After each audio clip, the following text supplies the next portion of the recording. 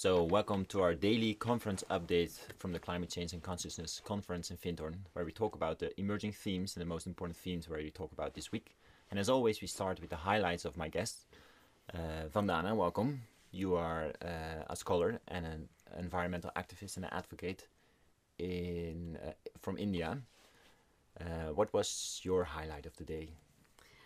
My highlight of the day was the opening with Leslie's clown performance, because she just distilled the key issues. Can you say what the key issues, like what was so funny? Well, first, of course, she came in and said, we are Shakti, and that is what I was trying to say, that we are power. Why do we constantly hand over power? Or why do we externalize power to a consumer item when we are generators of energy and should be? As you brought it in a funny way. Of course. I mean, and the way she combined the core messages with the most amazing laughter. I haven't laughed so much for very long. And then for me, it was very special to be there with Jonathan, because in 1985, we jointly launched the World Rainforest Movement to protect the tropical rainforests. And it's so good to see fellow warriors go strong after all these decades. Nice. Thank you. Charles Eisenstein, you're from the United States, and you plead this in your talk this week for seeing the world in a new way, as a living world. We'll talk more about that later, but what was your highlight of the day? Well, it's not a very new way, but we could talk about that later. Yeah, my highlight today, I had a very mellow day, and I went out to the ocean, which is just 10 minutes walk from here, and listened to the waves. It was beautiful. Nice. Yeah, except for the fighter jets that were circling. Yeah, so we have those days. Although I had that in the past. The people in Findhorn use it as a kind of a mindfulness moment. When the fight jet came over, you couldn't speak literally, so it's mild today. But thanks for sharing your highlight. Spring Cheng, you were born in China, moved to the United States in your 20s and studied science. And then later on, you went back to China again to study acupuncture and ancient Chinese medicine. So welcome. What was your highlight of the day? Well, actually, I studied acupuncture in Seattle, but that's another story. My highlight of the day is I run a open space session where I taught a few people a theater game, and some people who have never done theater before came, and I was just really heartwarmed to share this form of art I love to them and spark their interest, and we had a really lovely connecting time and had lots of fun. Beautiful, thanks. Vandana, you talked about it's about soil, not about oil. Can you explain what you mean with that? Well, it's not about oil, because 200 years we've drilled deep for fossilized living matter, which is what fossil fuels are. They were once plants and living material. They were living carbon, now they're dead carbon. And this dead carbon being extracted, 600 million years of work, has just spread in these 200 years. Death all around, whether it's death through destabilizing the Earth's self-organizing climate systems, or it's death through the chemicals and toxics that were derived from these fossil fuels and are killing life everywhere, including the disappearance of 80% of the insect species, 95% of the plants that we grew to eat. We used to eat 10,000 plant species, and now we grow and trade in 4, most of which goes to animal feed and biofuel. But most importantly, oil made us forget soil. It made us forget we are soil, that living soil is humus. The word human is derived from humus. And an ancient Veda in India says that in this handful of soil is your future. Take care of it, it'll take care of you. And the history of every civilization that has gone is a history of people who stopped caring for the soil. Fossil fuels made us forget our duty to the living earth, the duty to the living soil, that we have to give back to the earth to keep the soil living. And that's what agroecology, regenerative agriculture, organic farming is. It is not anymore a choice, it's an imperative.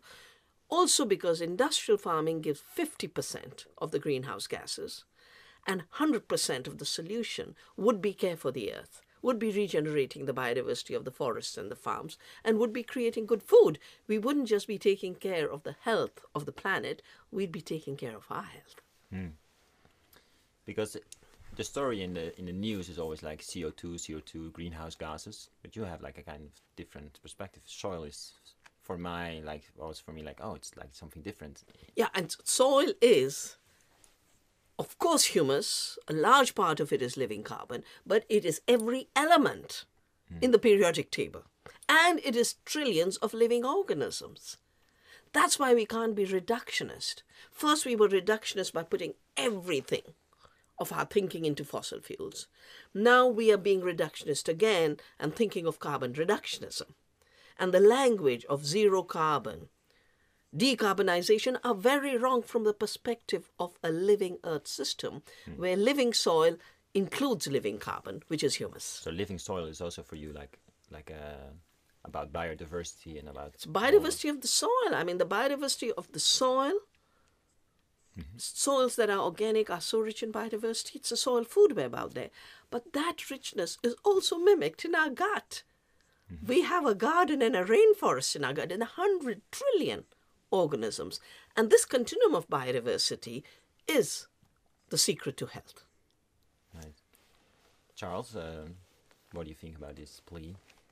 Well, I feel like Vandana is about 10 steps ahead of climate science, which is fortunately, thankfully, starting to validate the importance of soil, but from the carbon lens. So yes, we must regenerate soil because it can store and sequester X amount of CO2.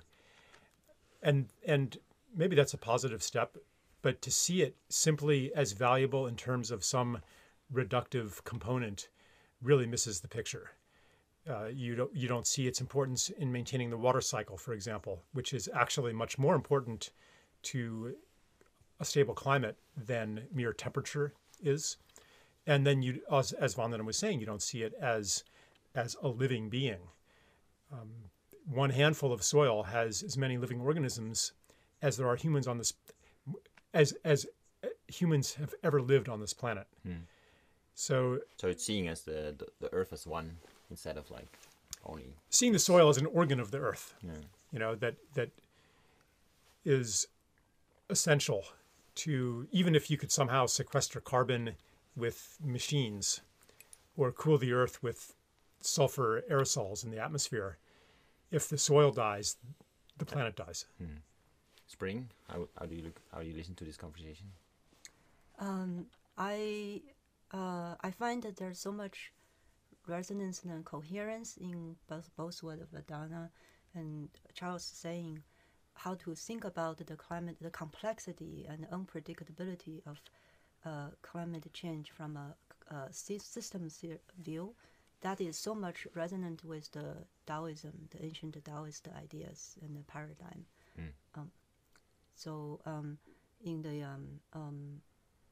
So for example, in the Taoist view, we see that the human body is actually an embodied model of the ecosystem around us. So all the elements like soil, carbon, water, and energy is actually, in the Taoist language, is a metaphor of some part of ourself, both the physical body and also the psychic realm. Thank you. I think we'll talk about that later. Let's go, Charles, to you, because you plead this in your talk. You said let's see the world as a living world, and you said it's actually not a new vision; it's very old. Can you say what you mean with? Oh yeah, I mean, for every traditional culture, indigenous culture, hunter-gatherer, peasant culture, they knew that the world is full of being, and that everything is a being, and they related to the world as such. So in that view, you can ask questions like, what does the land want? What does the water want? And you see yourself as a participant in something, a larger life and a larger consciousness. These are questions that it does not occur to the modern mind to ask these questions. Therefore, the modern mind is incapable of seeing the intricacies and the interdependencies. So yeah, it's not this new idea that Earth is alive that was, invented by James Lovelock in 1974 or something like that. It's a return to a primal understanding and a primal relationship. But how is it possible that we lost that? Because I came in this time of the world, and for me, I see it over the last few years, after last year that I lived here in Findhorn, that it's changing for me. That I start seeing like, oh, I'm actually part of nature. Like, how did we lose? Well, we have a whole society that embodies the belief that nature is a thing. So we are surrounded by standardized generic commodities that have been stripped of their relatedness and their uniqueness. That's what makes something into a commodity. So if you're surrounded by standardized objects and you're not in daily reciprocal relationships with the beings, even the humans around you, like, are you in any kind of relationship with your neighbor besides that you know their name, maybe? Do you depend on each other? Do you need each other? So we're in a society that, and also an ideology of reductionistic materialism, which is becoming obsolete, but we're in an ideology and a society and an economy that whispers in our ear every day, you live in a world of things. You live in a dead world, a world without intelligence. Therefore, the betterment of the human condition comes through imposing intelligence onto that which has none. Totally understandable to think that way in the circumstances that we're in. But not helpful for the benefit of the earth. Yeah, ultimately it's an inaccurate viewpoint. And how can I, how would it change my life or your life, when I start living in that way, when I regain that view of the world? It would change your life in every way. In the same way that if you are in a relationship where you've been objectifying the other person, and now something happens and you see them as a real person now, everything changes. But would you say it's also I would see a car or any object as a living thing? That's Yeah, even a car or a brick, you would ask, what is the fulfillment of the destiny of this car?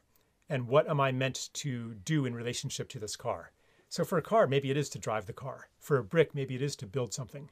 But when you start asking that question of a patch of soil or a river, then it leads you to places that you cannot imagine at the beginning.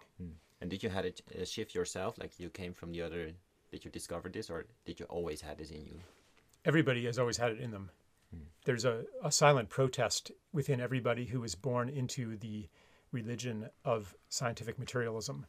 Okay, but a lot of people also discover they had a kind of a moment of transformation, or that they discovered oh, I actually always had this in me. Did you have something like this? Or I can't say that I had one experience that I can credit with that. But what I'm searching for is can you see the change, that you act out in a different way now? You see the world in this perspective. Well, I was always a half-hearted participant in the story of normal. It wasn't looking so good by the time I'm a little. Well, actually I'm already 50, but in my parents' generation, it was looking pretty good. The program of conquest, of rising above nature, of domination, it looked like we were gonna win. We were gonna conquer all disease, and we were gonna have robots doing all the work. And this promise of technological utopia, by the time I came of age, was already starting to wear thin. So maybe I'm just channeling a collective shift in consciousness. Vandana, how do you look at seeing the world as a living being? Yeah. Well, first of all, I'm from a civilization that has always seen the world as living, that this universe is living and it's sacred, that we are one species among many, that this earth is for the benefit of all. It is living, every part of it is living, every part of every being is living. And that deep consciousness has shaped our Ayurveda, our systems of healing, our knowledge, our relationships with each other. But I also did my PhD in quantum theory, which already told us the world is not made of things. The world is made of potential. And from the last 50 years, I've participated in movements where ordinary peasants and ordinary tribals recognize that the earth is living, that they are part of this very living system and therefore have duties and responsibilities, and from that flow the rights. I think the break is a constructed break with the fossil fuel age, which declared nature as dead in a very, very systematic way. The entire scientific system was rewritten. And that's why Bacon wrote, the birth of masculine time was this objectification of the earth and the conquest paradigm. And it's been built in that way. Or Newton saying these immutable particles were made by God and they can't be changed. In life and living beings just disappeared. I've always been, even in my physics training, very, very at odds with this mechanical way of thinking and this dead way of thinking. And because I've participated so long in so many ecology movements at the grassroots, I can tell you the perspective of a living earth is really the dominant perspective if you don't see the dominant West as all of the universe. And you recognize not only that so many cultures think differently, have thought differently, even in cultures where it looks like China, that it's all about being the factory of the world, Taoism is rising and is shaping a whole new phase of transformation. And within the West, there is the kind of shift that Charles is talking about.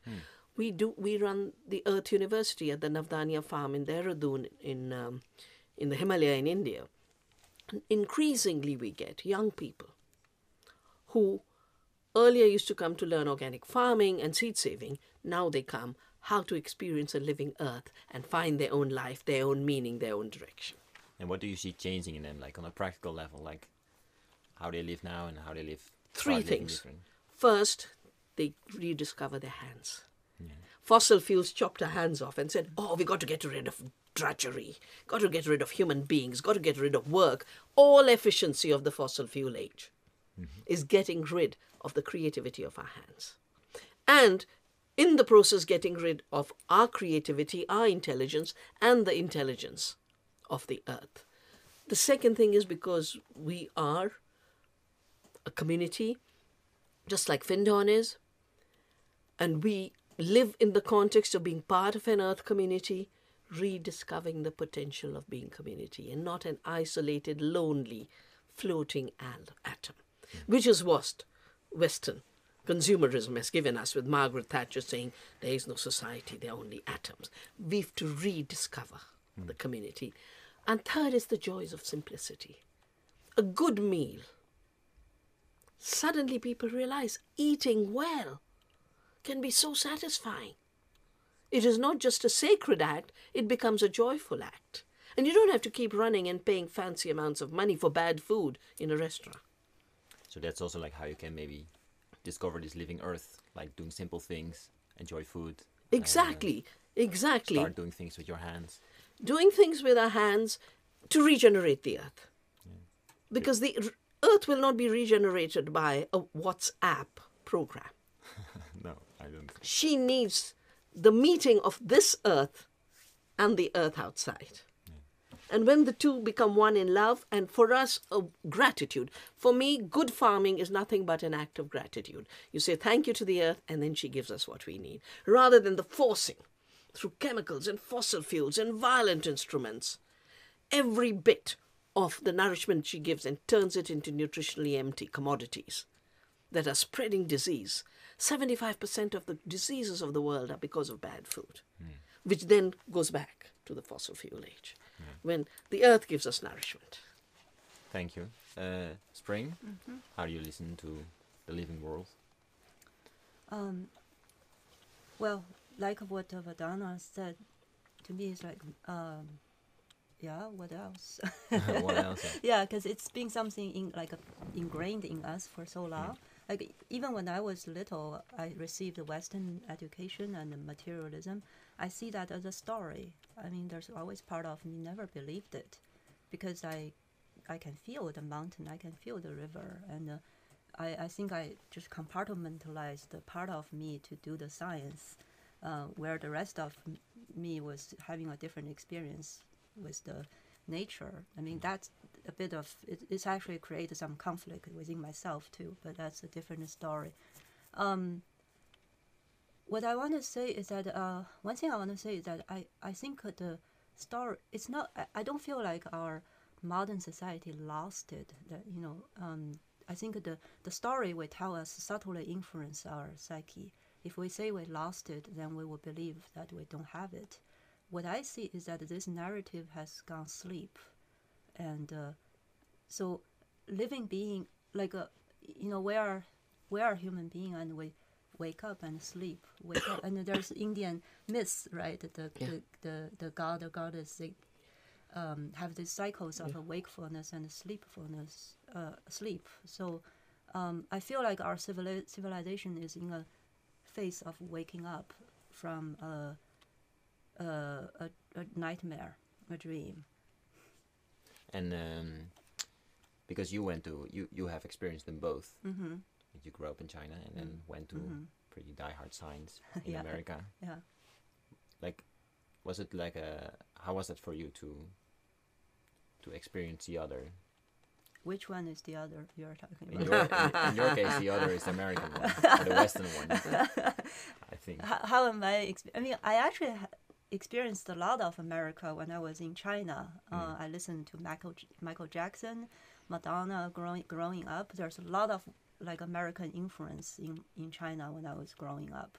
So when I was in China, actually, the presence of Western world and America is a bigger presence in my growing up. There's a. Is it also overriding then the feeling of like one Earth? Are more Chinese people starting to think in this separate way? Yeah, so it's definitely the American way has put us away from the traditional way of thinking and relating. And can you explain like how a Chinese traditional view looks at the human being? Is it the same way as Vandana subscribes it? It's the similar principle, but with different, you know, of course, language and the cultural construct. For example, in acupuncture system, we actually named the acupuncture point as geological features. Like there's the ocean, there's a mountain, there's stars, and there's a sun, and there's rivers and abyss. So basically, if you study the Chinese medical system, you see the human body as an embodied universe. And that's okay. I have to catch it up.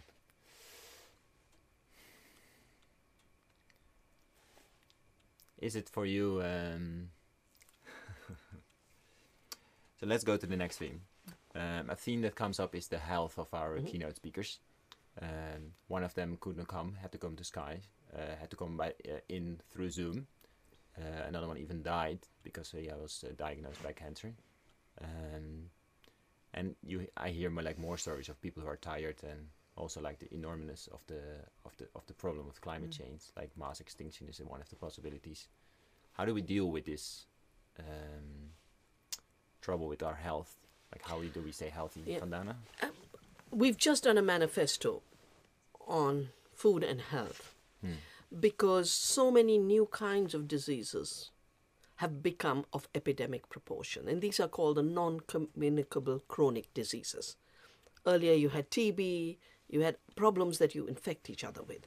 And now these are called lifestyle diseases, but they're not about people's choice of lifestyle. They're about the imposition of a certain way in which the planet is being contaminated with poisons and in which people's lives are being stressed out just to live. We know only 5% cancers are genetic. They're built into our system. 95% are induced either by toxics in the environment or by stress. And the toxics in the environment, I mean, so much research has been done on this, but it's kept silence because that 5% story of the genetics is constantly extrapolated so that the same pharmaceutical industry that through the poisons gives you cancer. The same companies sell the toxics. The same companies give you cancer drugs. The same companies determine what will be understood as the causation. And causation in disease or causation in the earth is not one particle causes this disease. It is, like Ayurveda teaches us, like Taoism teaches us, it is space and time evolution. And that causality is showing so clearly that the root causes of disease are the same fossil fuel civilization. And that's why it's wrong to only think of carbon dioxide in the atmosphere, but to know that the whole system, including our bodies, are under assault. Yeah. But I also mean, like, because this is like a big story, but I just felt silence, and I feel it's also because I'm tired of like 3 days of conference, and I can imagine that you guys like travel the world and talk everywhere, that you're just tired of that. This whole battle, or however you will call it, is also kind of tiring. Like, how do you deal with that? And also people at home, maybe they feel tired. Yeah, I don't ever do anything that my conscience doesn't guide me to do. Okay. And when my conscience tells me do this, then all amounts of limitless energy come and all amounts of regeneration happens. I never do anything mechanically because I did it yesterday. Mechanical repetition, including addiction to activism, can be a very depleting source. That's why people have burnout. At least 5 people have come up to me. How come you don't have burnout? And because even in activism, we adopt the competitive behavior, the insecurities, the running on a fast race that the dominant system has created. So activism becomes a total mirror of how the industrial system and the greed system works. So we will be sustainable activists of transformation when we become aligned, not with the industrial greed machinery and the money machine, as I've talked about in my book, Oneness in the 1%, but we align with the earth and her energies and our consciousness. What do you think, Spring? This is the way to go. Yeah, definitely. I'm so much behind sustainable activism. I think I actually think you can't actually create a sustainable world without actually embody sustainability in yourself. How do you do that? A specific example, for example, for me, my body is not a machine that on top of which I run to go around to do things. My body is like a sacred temple that I tend to. So actually when I got to, I traveled from Seattle to Findhorn, and soon after I got here, I got a cold. And to me, that's like, okay, something is happening in my body, and I got to listen. For me, every physical symptom is connected to my whole system. It tells me something about what's going on in my emotional realm. It's giving me information what's going on in my surrounding. It's telling me something happening in relationship. So when something happening in my body, I'm like, okay, what's going on? How do I pay attention to it? How do I attune to the signal that it's telling me? So, you're very in touch with your body. Yeah, because this is the foundation. This is like my temple that I have to, through which that I have a relationship with the living planet, living Earth. But I know so many people, and actually myself, well, I get better and better in it, who is not in touch with their body. So how can you start to learn that? Gosh, there's so many resources. Like for example, the Stephanie Mine, they teach. So just by these simple methods, for example, Qigong exercise, and for me, like for example, every morning I give myself a stretch of time, do whatever Qigong, Tai Chi, Yoga to turn your attention inward to attend to your body and pay attention to what you are sensing, not just your thinking, is a starting point. To me, that's like attending the soil of the earth. Is you tending the soil. Back at the soil again. Yeah. Charles, how do you do it with your health? Do you recognize the theme? One thing is when I'm pushing myself beyond the limits of my body and I'm starting to get sick and break down, I ask myself, what is actually motivating this push? Is it that this isn't truly in best service? Or is it to assuage a feeling of not enoughness, or a feeling of guilt, or a feeling of responsibility that that I'm not doing enough and I'm only a good person. I only get to like myself and love myself and approve of myself if I'm giving more than I take. If that is the motive, if the motive is to demonstrate my virtue, what I will achieve in the world is nothing more than the demonstration of my virtue. What I will not achieve is actually helping this planet. So the body, I think, like Spring was saying, communicates these conflicting motives in physical form. So if I'm having a physical breakdown of some sort, I'm not saying that it's definitely because of, this some kind of psycho-spiritual condition, but it's something I ask myself. You see it as a symptom, maybe as a warning sign, like it's a message. A message. Yeah, and I'm not necessarily able to decipher that message every time, but it can be it doesn't even have to be an intellectual understanding of what the message is. It could just be, okay, I better rest right now. Coming back, like it's a call to return to self-trust. And if I'm being told to rest, then rest. This peacemaking with the self is part of a larger template of peacemaking with nature, because we're a part of nature. And the field of peace and the end of the war against the self, that's a generator of a field of peace with nature and the end of the war on nature. Would this be like one of the solutions for climate change, making peace with ourselves? Yeah, and it's part of the same mindset, because we can do the same with the earth, and we can look at how the earth and the forests and the rivers are suffering, and learn to recognize that, and that is, again, it's a message. And we may not, like Vandana was saying, we may not know exactly what the cause is. In fact, the urge to identify a singular cause is a relic of a Newtonian force-based system of causality. But we can enter into the questioning. Vandana, you're nodding. Yeah, I'm nodding because I think the climate debate needs to move to taking care of the earth, giving the earth rest. Everything will get solved when we turn to that, rather than using all the old mindset of conquest to think of how can we fix the earth, out of which comes geoengineering, which is further devastating the planet, genetic engineering already destroyed large numbers of species, and in my country 300,000 farmers have been forced to commit suicide. So we actually have sacred sites in India where the big festival is the 1 week of rest for the earth because she's living. They literally have a picnic, a holiday, but nobody plows. No work is done in the field. Our bodies need rest. Our minds need rest from this hectic slavery that everyone's brains are performing. Yeah. And the earth needs rest. Because through the rest, her power to regenerate, through the rest, our body's power to regenerate, is able to find the space. That's why the living earth and us as living beings on this living earth is the only solution to all the multiple crises we face. Okay.